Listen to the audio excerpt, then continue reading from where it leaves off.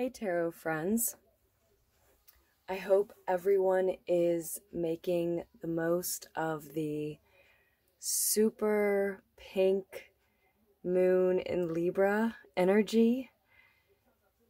So we've had that full moon today, and that's the 7th as I'm recording. Sun card, of course, starting us off here, which is beautiful.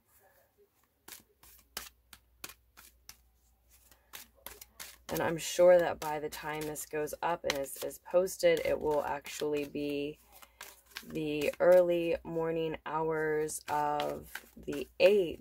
But, of course, we will still be experiencing that Libra full moon energy, and for some time, super full moon, right? The Hangman.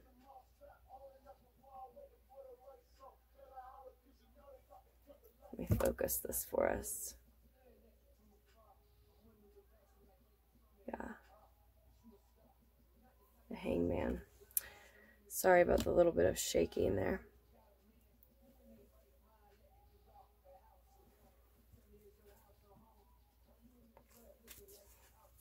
Patience and perspective are required now, suggesting that, a lot of us are having trouble being patient, waiting to find out what's next, what the best move to make is, what the next best move to make is. There's also a suggestion here that if patience and perspective are called for, that we are lacking a clear perspective of what's going on.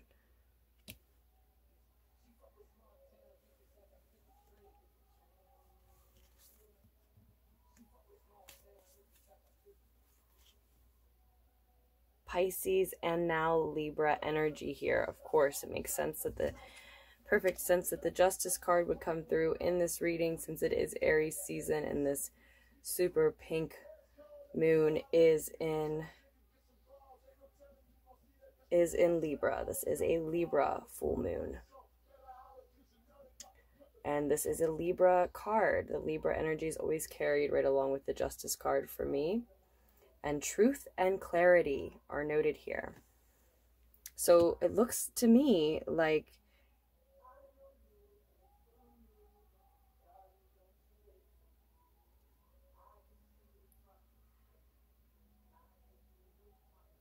truth and clarity are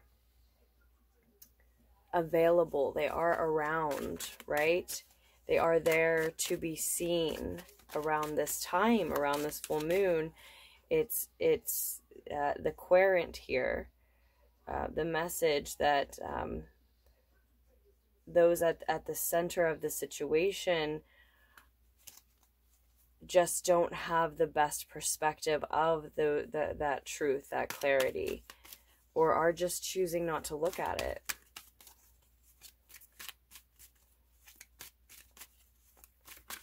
The Justice card for me also always carries the message, the guidance to allow the precise and impartial truth, what you're certain is undoubtedly true, to then cut away the untrue and find the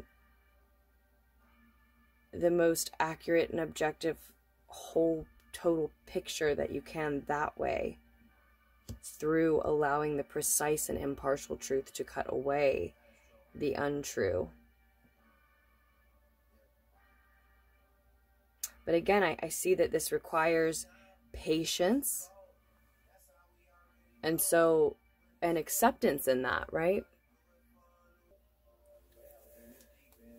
So if we are willing to show this patience, right, it will mean that we first of all have shown an acceptance that we need to be patient, that we don't have all of the information in the situation that faces us presently, that we don't have all the answers in either direction. Meaning what's come before or what is to come next. And again, there's the message here of the truth being available and needing to allow the portion of it that we do enjoy, the precise and impartial parts that we do enjoy, to cut away the untrue things. And you notice, you know, the Hanged Man here is, what is this, a grasshopper?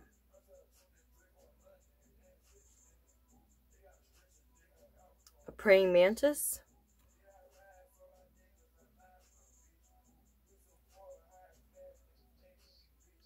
And then we have this bird, this crow,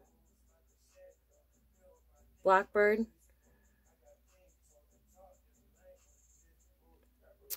In any case, an insect or insect-like creature here, and this bird creature here. This tiny, small snack of a creature and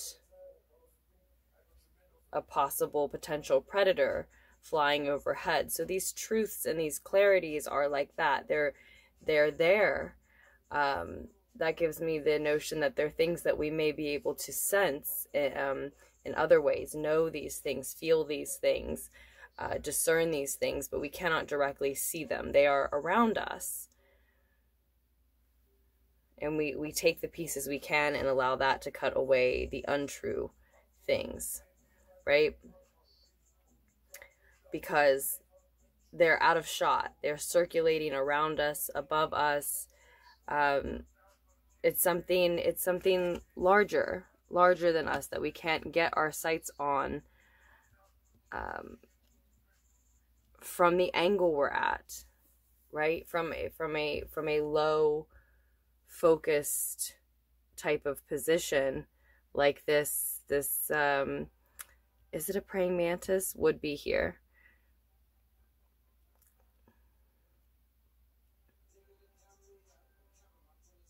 Now I'm definitely really interested in more about what the praying mantis might symbolize too. Because it's not as though it's a bad perspective or a bad position to be in, but how could it possibly enjoy, you know, all the honest viewpoints, all the knowledge of the bird's experiences here?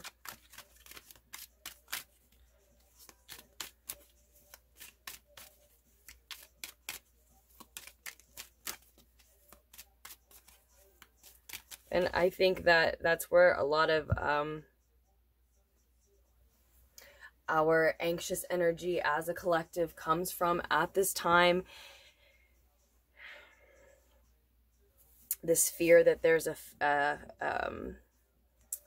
this fear, this feeling that there is a predator of sorts at large, right? And it's something that we can't keep our eyes on, right? That we can't pin down.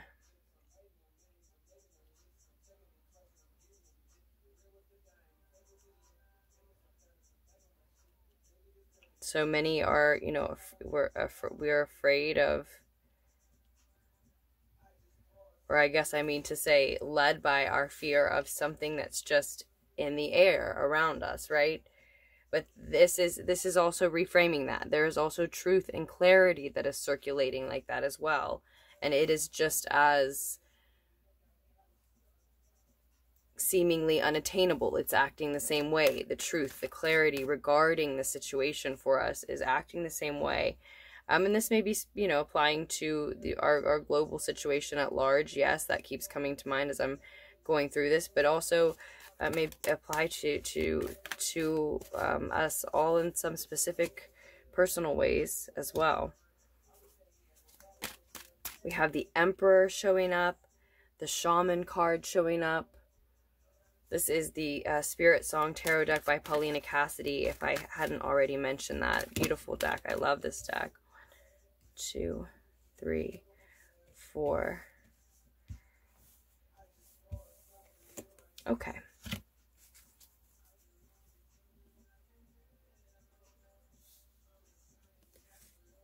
The Empress. So the Shaman card here is very much like, well, it is. It's the Hierophant card. Seven of Feathers and the Three of Feathers both resurface for us again. I saw those when shuffling and meditating with the deck, and now I can't remember for sure if it was on the recording. I don't think it was, but I did see them. And another 7, the 7 of Shells. So 77 may be particularly significant for us around this time, may hold an additional message for some of us. 33 as well. We have another 3, the 3 of Acorns, 3 of Fire on the bottom of the deck. That also may hold an additional message, or even 333, because we also have that Empress card. So we'll see if we even end up needing these clarifiers here with all of these cards we have.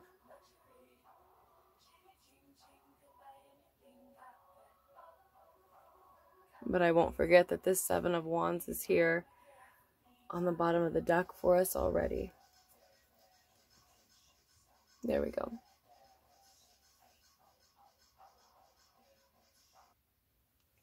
So we actually have 3 7s as well.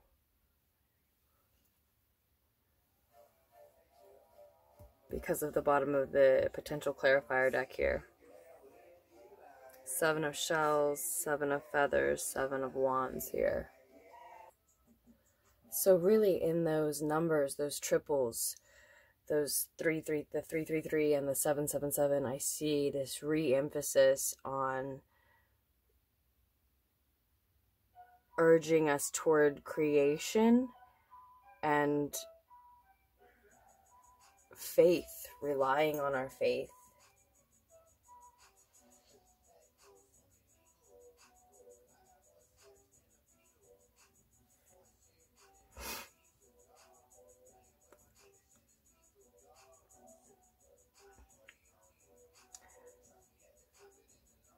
In ourselves, yes, but specifically here I see in the divine, we have divine wisdom noted on this shaman card, which was the first message of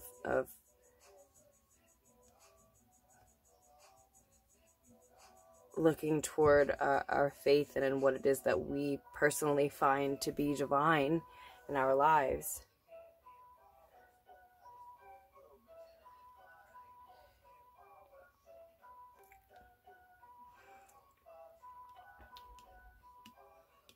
At the start of the reading here in this first row, I see also transition and insight. I see a transition that, again, we as individuals need to go through here.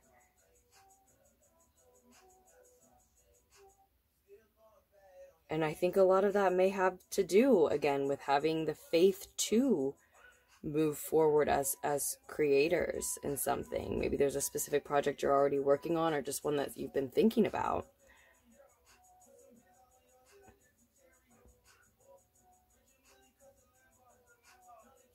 It looks like above all else it's going to require this focus and stability from us, a deep commitment as well. And I think that that's the order that it needs to go in. For most of us anyway. But yes, I do think that is the order it needs to go in. Or at least that's the order that the reading is suggesting it should go in here. The guidance is first to find the focus and the stability. So, for example, is this a project that requires funds, or does it just require time? Does it require you to delegate certain tasks out to others, or are you working on this alone?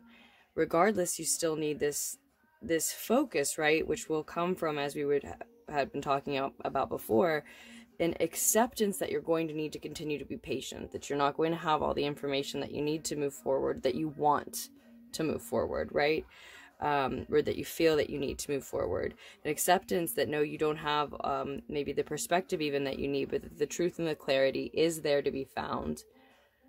And so we're going to have to work with intuition, insight, and undergo the transitions that are required. So for some of you, that might mean a physical move or relocation somewhere to deal with your current situation.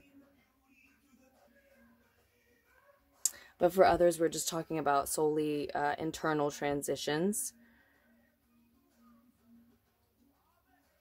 Again, having specifically to do with the insight that you are able to clearly pin down as true. Allow that precise and impartial truth to then cut away the untrue. Relying heavily on your faith in what is divine to you is the way I really want to phrase it. And where you find your source of spiritual power, spiritual wellness.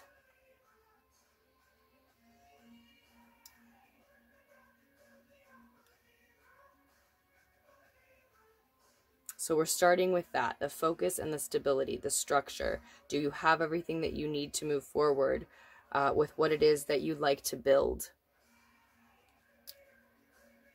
Is everyone who's involved clear on their role?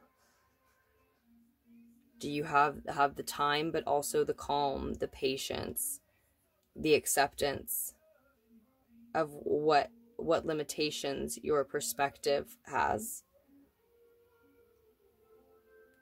Then once that structure is built, which also includes what are you building?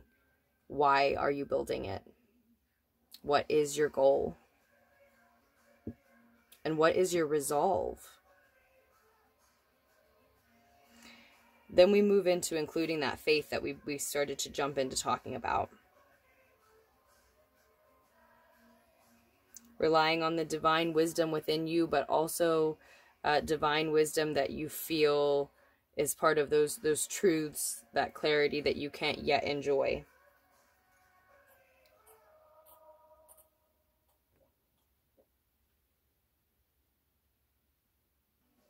Because there will be blind spots. There will be these truths that you still don't understand. There will be parts of your own transition that are unclear to you. And so you can structure how you're going to move forward. But then before you begin to nurture whatever it is that you are creating, that you are building, there is a gap where you need help that you can't see where it's going to come from, but also help that you don't even know that you need, right?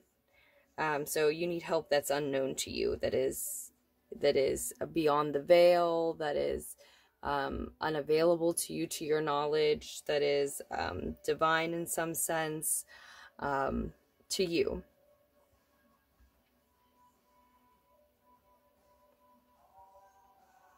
Or again, at least just to, accept that someone else will have to fill in those types of gaps for you in working on this project.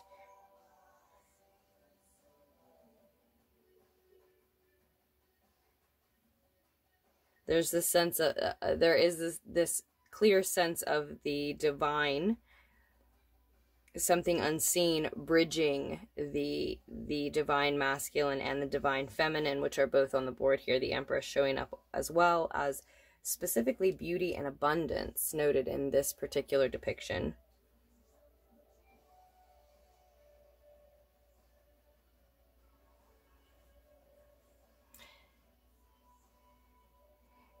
It looks like this creation puts her ahead of a predator.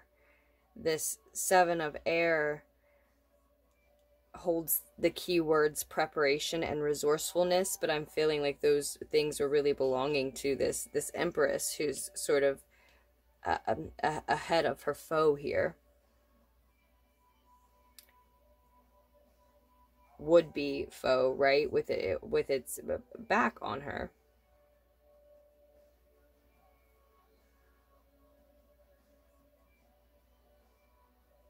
Certainly an indication to me that, again, that we can be looking in the wrong direction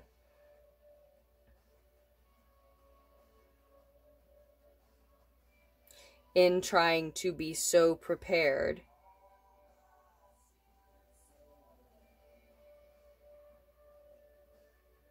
we may inadvertently give our energy, our power away to the wrong types of preparations, and almost rob ourselves of the opportunity to rely on our own innate resourcefulness.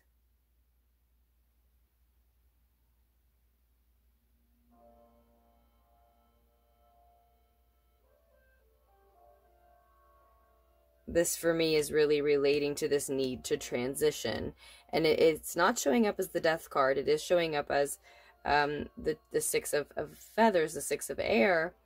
So it's speaking of transition, not necessarily transformation, but this is one that it almost feels and looks like a transformation of sorts. And I think that that's the difference between whether or not we are ahead of the game, whether or not we are prepared or are resourceful enough even to be preparing in the right ways, spending our energy in the right ways, right? It's whether or not we are willing and successful in going through this transition that is much like a transformation for a lot of us.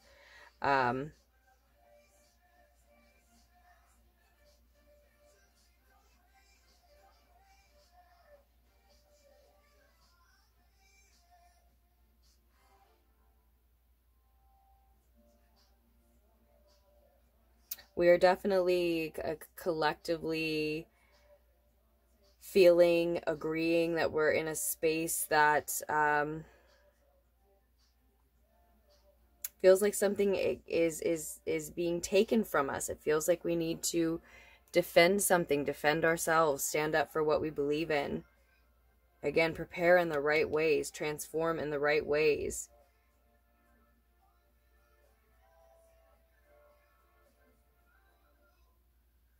Above all else, this is asking for an open mind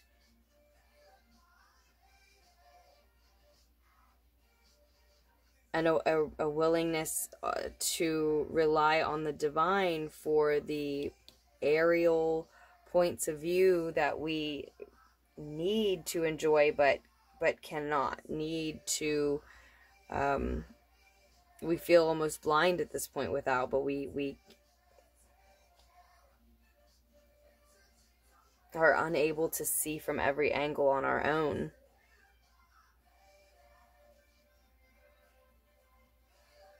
And I think that for a lot of us is part of what we're transitioning into, is a state of being able to see a lot more of that, at least.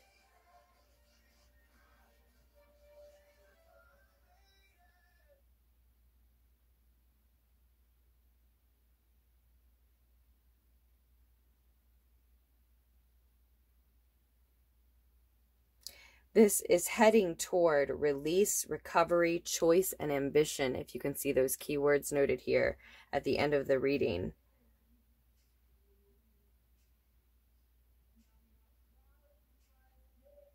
But it's not without a need to be cautious. It's not without a reason to heal, to recover, to begin with.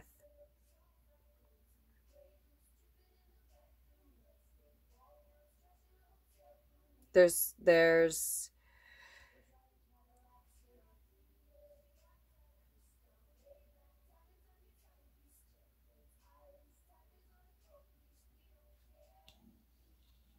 heartache, there's heartbreak, there's pain, there is harsh communication, there is sneakiness, tendency for someone involved here to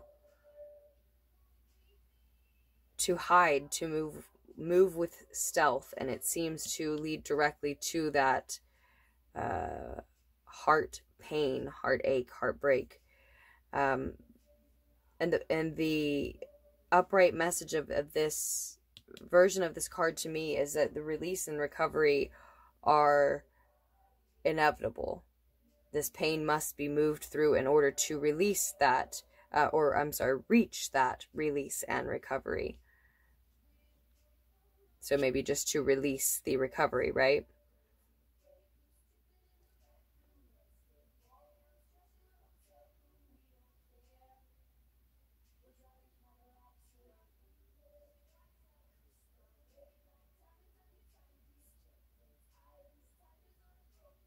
So there's a need to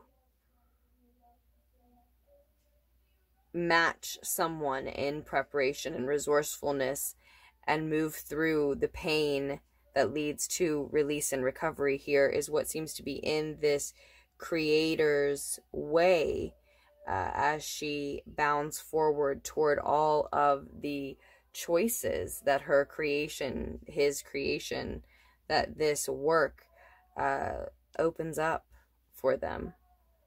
But there's this necessary journey, or these inevitable obstacles, at least, to be contended with along the way. And we see ambitions noted here. We see foresight and exploration on the bottom of the Three of Fire. So this is all about, this reading seems to be about moving ahead with confidence, certainly not arrogance, but confidence.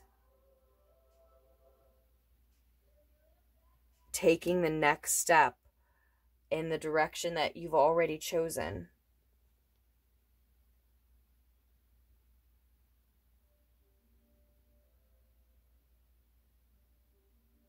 But with the foresight of where this path is leading. I can't tell you exactly what all of these choices are. I suppose that depends on what your specific ambitions are, yes? But I think this is, again, why we're told to build the structure first. Be sure that you have the emotional and mental focus available, the time, the resources, the help available, the vision, the know-how, and know what you are building, why you are building. Ask all the reporter questions, right? With that foresight, then, this exploration becomes safer.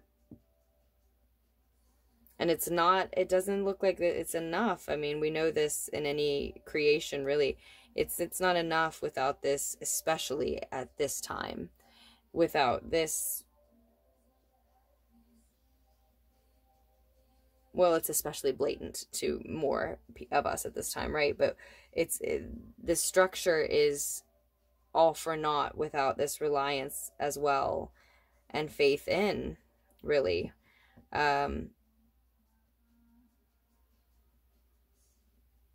A divine point of view that we just aren't capable of enjoying at this time.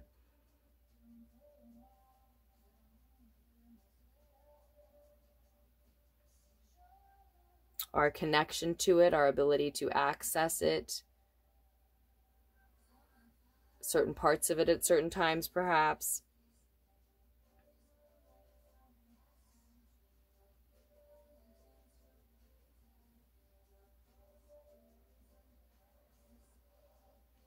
It all overall seems to naturally flow, of course, from just this acceptance that it's there to begin with. That unknown wisdom, whether or not you believe the guidance is available to you or are ready to accept it, and how it shows up and how that process, that journey unfolds for you will be different for, and has been, I'm sure, is different for each individual.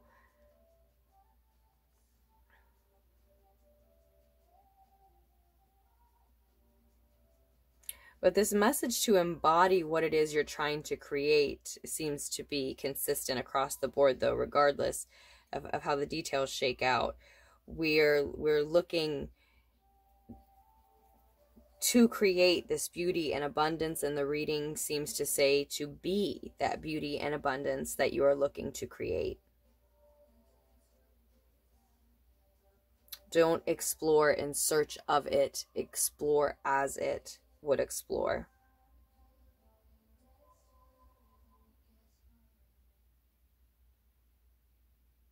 Don't bound through these obstacles so that you can reach that beauty and abundance. You will bound through them because you are bound through them with beauty and abundance. And so then the choices that become available once you've embodied this energy that you already know in your mind and your heart, it's already very close to you, are mysteries to you. And with that, I do think that we've gotten out the messages that we were meant to hear, at least many of them anyway. And so we will leave it there as far as the messages that we need to hear for the collective on the day of and surrounding the day of this super pink full moon in Libra. Thank you as always for all of your support to the channel. I do hope that the needed insight was able to reach you here. And if you are interested in personal readings, just scroll down to the description box down below. I love you all, and I will be back with another lunar pool for us very soon. Take care.